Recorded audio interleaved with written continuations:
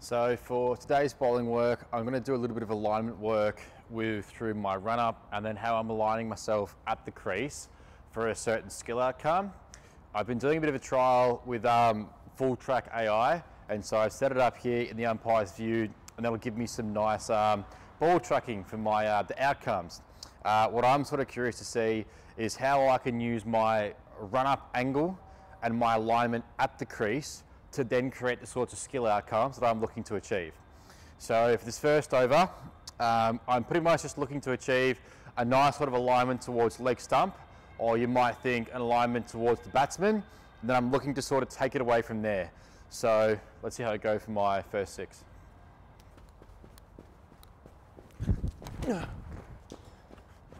So first ball, I have a feeling that went over leg stump. No swing there, it didn't look like. I guess I can check the ball tracking to see how it went. But if that ball went over leg stump and there was no swing, then I think that's just a sign that I'll have to put a bit more swing into it.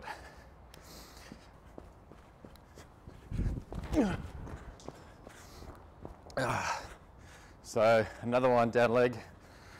That one I did feel I rolled my fingers down the side of the ball, so it might be interesting to look back at the footage there to see yeah, if my fingers rolled down the side of the ball. Hopefully I've got a bit of slow-mo there that I can use.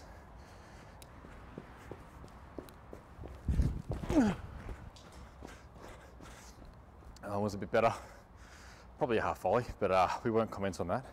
I can actually, now I've got the full track software to see whereabouts it did land. They do have pitch maps, so far I'm not doing too good actually with that. There's a cool little, yeah, actually a cool little thing to play around with. I'm actually going to get some pretty cool data at the end. Oh, over off stump, sorry, over leg stump. That one did swing more. Just eyeballing it. I did relax the wrist, that ball, a bit more. So I think a relaxed wrist always seems to help with some outswing. And if you want somebody to look at, if you're looking for the perfect wrist position, just watch Muhammad Sami. Incredible.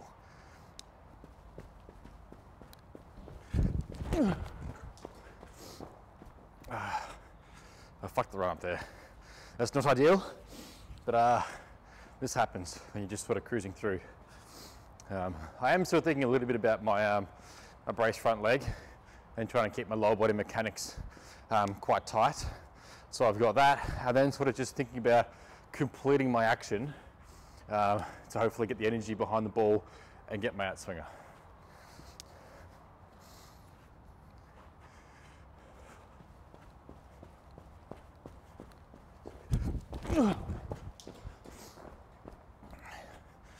Okay, so I have a feeling that is 6. Definitely wasn't my best 6. So let's have a look at how they came out, and then maybe we will readjust the next over. 6 balls. 7 balls. Nice and down leg for ball number 1. Let's check my ball tracking.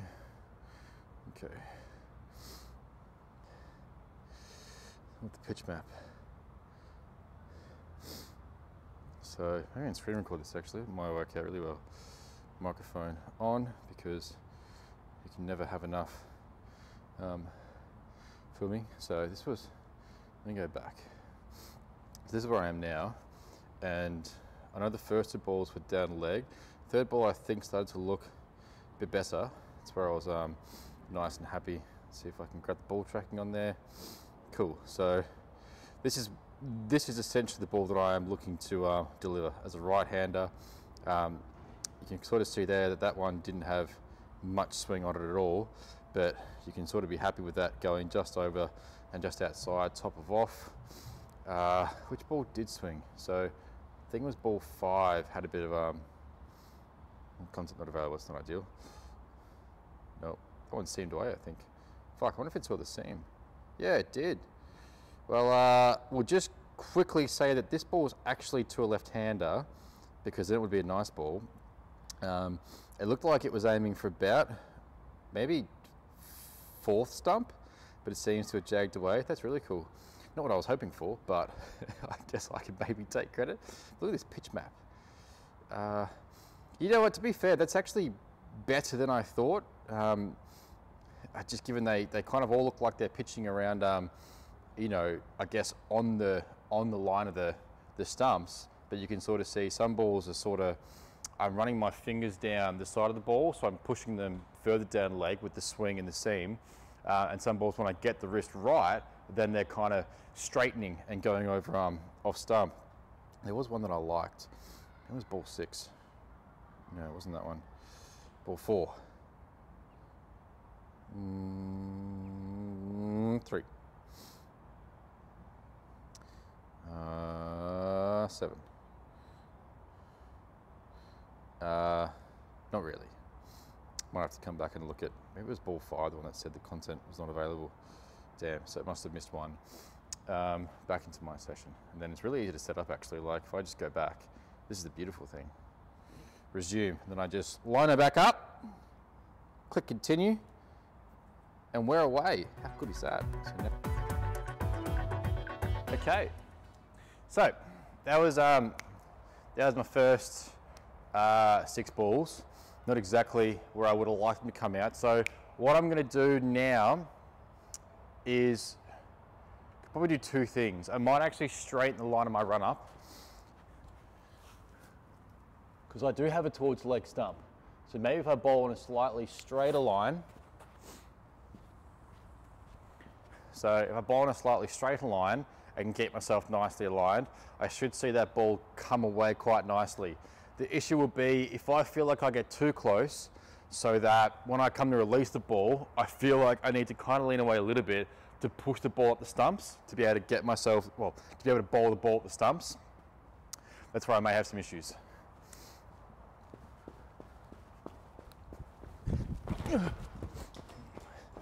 So that wasn't too bad.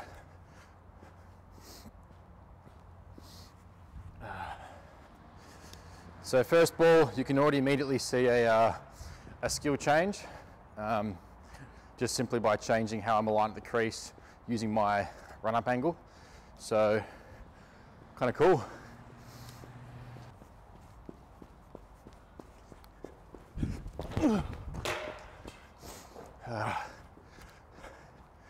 One was probably a bit too full, I think. So that one, even though it hit the stumps, probably a bit too full, and I can have a look at that on the full track. That was ball 2 over 2. Sue.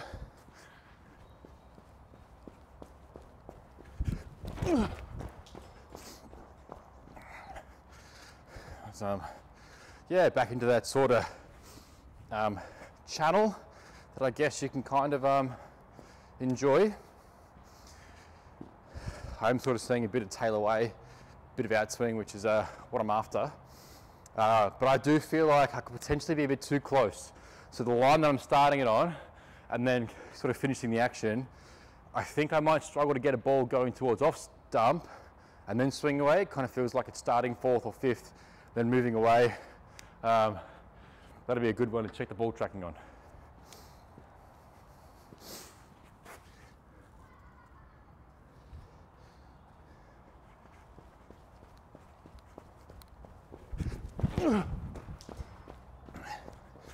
So that one I definitely tried to align myself kind of nicely towards middle and middle and leg. And I think you would have seen on that one as well, like that one definitely swung more. So there's a couple of cool little insights into just how changing your alignment, what sort of cues I might use to get myself into different alignments at the crease are going to change skill outcomes. And this will all form part of my tactical plan when I'm bowling a batsman.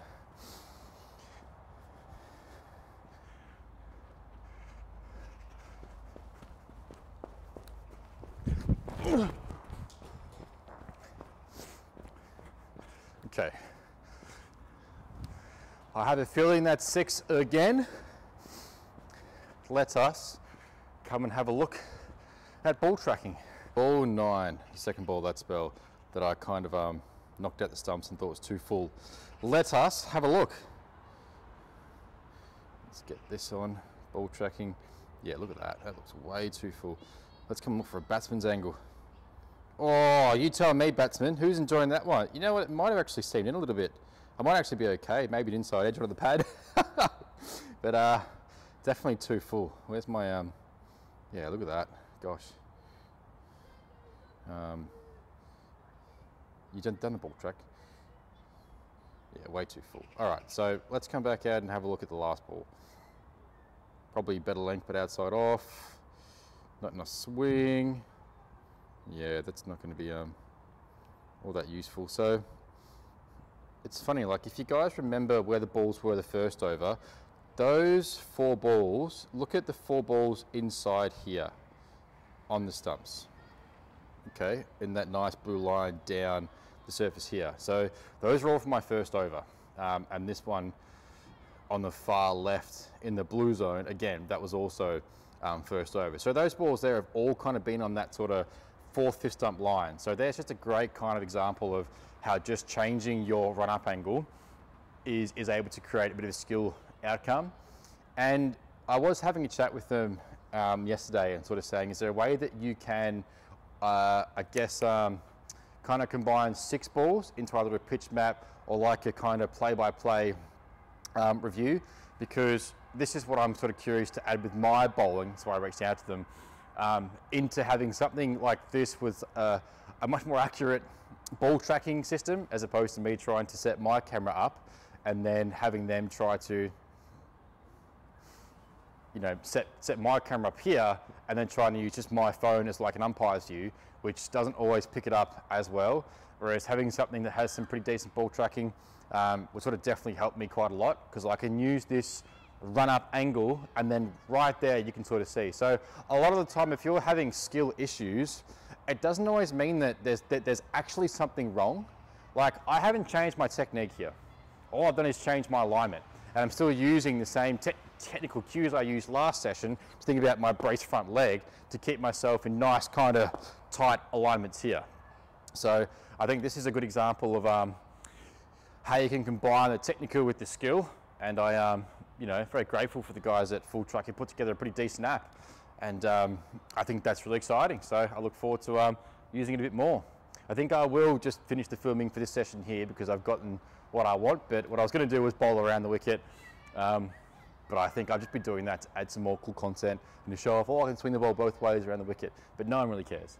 So without further ado, yeah, enjoy your day. Hey guys, so I had some spare time today, given I just had a sort of lighter bowl, so I thought, why not see if there's anything that you guys would like me to discuss a little bit. And one of the things you guys mentioned was the jump. And so I think what I can do is break the jump down into a couple of different areas that you can hopefully understand a bit more context behind the jump. First of all, one of the key things that you always want to be doing is jumping forwards. Okay, so if I think about the direction that I want to go in as I'm moving, you know, towards my target, I want to make sure I'm sort of going in that straight line that I'm sort of setting up from the start of my run up to where my target is going to be. So that's a really important thing. I want to be jumping in the straight line that I've been running in on. Now from here you might say the issues that people might find is if they're jumping inwards or outwards.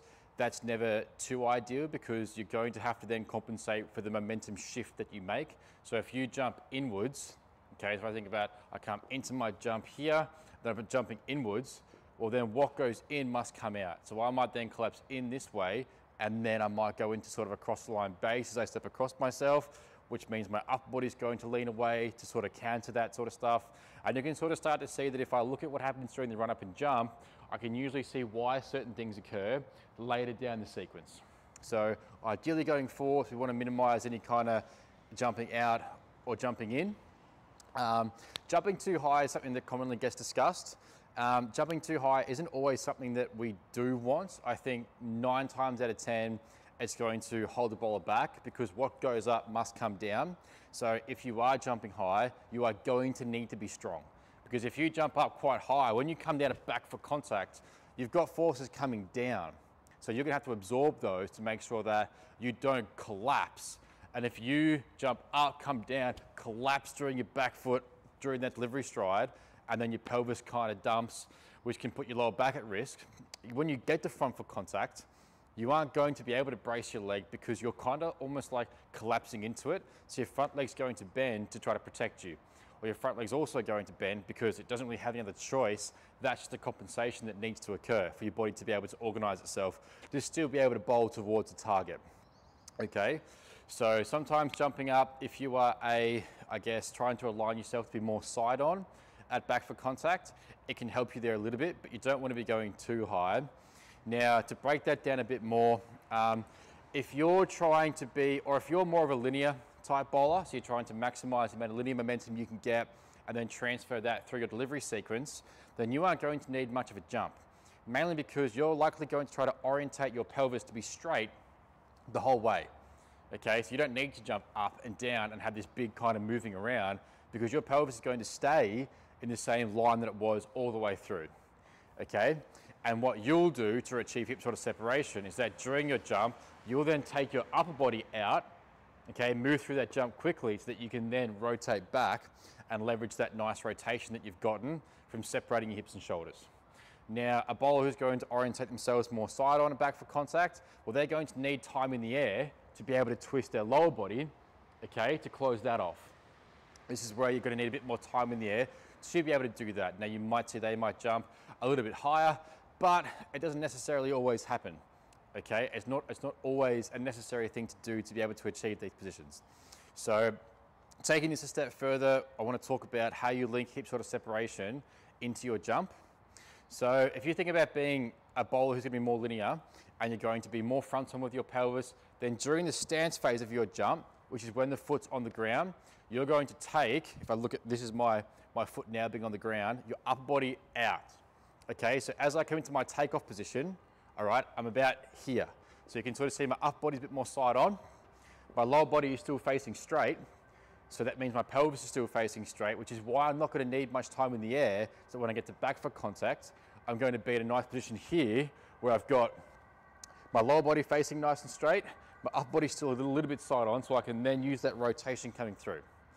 Now, you can sort of look at this as being a top half going out method. For a more rotational type bowler, they're going to need time in the air to get both their upper body out during their stance phase. Then when they're mid-flight in the air, they're going to rotate the lower body so they get to this sort of a position when their upper body and their lower body is both side on, but they have to bring their lower body in first. So that creates that nice stretch. If the lower body comes in first, it means my pelvis is facing more forwards while my upper body is still behind. You get this nice stretch across here and you use that to power through.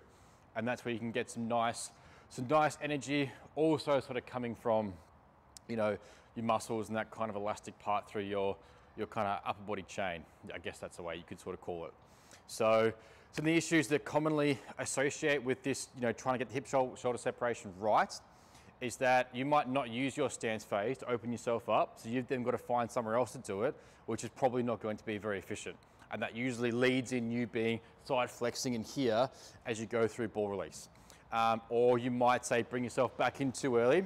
So if I get myself side on during my stance phase, but during the mid-flight, I bring myself back, we can already see my lower body's facing off, you know, to the side, but my upper body's too open, then I'm going to step across myself and get into some quite awful positions. So just not as ideal if you want to be able to put a lot of energy behind the ball. There's a bit more to it. I'm trying to think about what I've discussed and what I haven't discussed. Another thing about how you're kind of like coming down on the ground, you can usually tell if somebody's going to go up by how they touch down.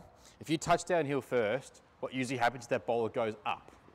Whereas if you see a bowler kind of come in 4 foot first, and their rear leg is going to be more up here, already sort of driving up, they're more likely to move horizontally forward, which is sort of more what we want, maintaining that kind of horizontal acceleration, horizontal momentum of the, Jesus Christ, that horizontal momentum of your center of mass.